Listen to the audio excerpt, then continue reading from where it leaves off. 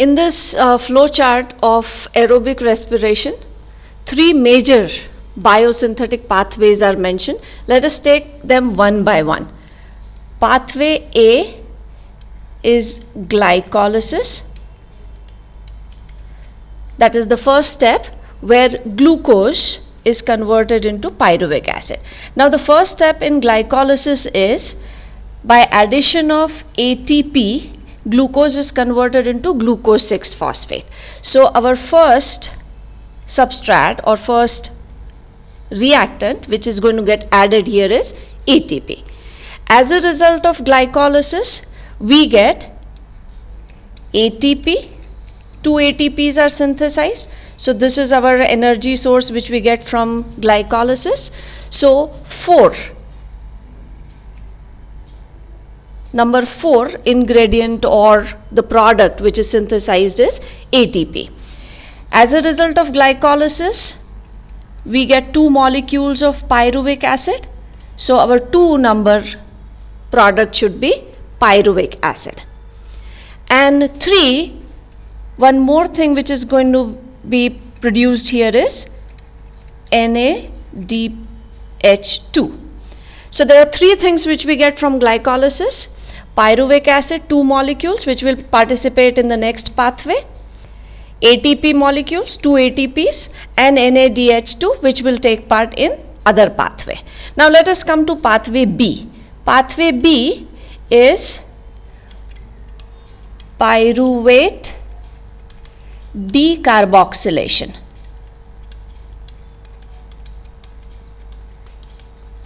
In this process, the 2 molecules of pyruvic acids will be converted into acetyl coenzyme A. So here what would be required is coenzyme A. This coenzyme A will come and bind with acetyl group which will be formed from the pyruvic acid, and at the end of this we are going to get many things. 8th is going to be ATP again. 7th can be NADH2. 6th is the main thing that we are looking for, that is acetyl coenzyme A, which is formed when coenzyme A and the acetyl group from the pyruvate they combine. 9 and 10. Now this acetyl coenzyme A which is formed, that is number 6 product, it will participate in pathway C.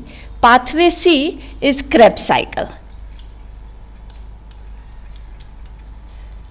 Krebs cycle starts when acetyl coenzyme A enters the cycle and oxaloacetic acid receives it or accepts it. So number 9 is going to be oxaloacetic acid. For this reaction, water molecule is also required. So number 10 is going to be water molecule. At the end of Krebs cycle, again we get ATP, and this 11 number is going to be NADH2, which will also give us ATP later on in oxidative phosphorylation.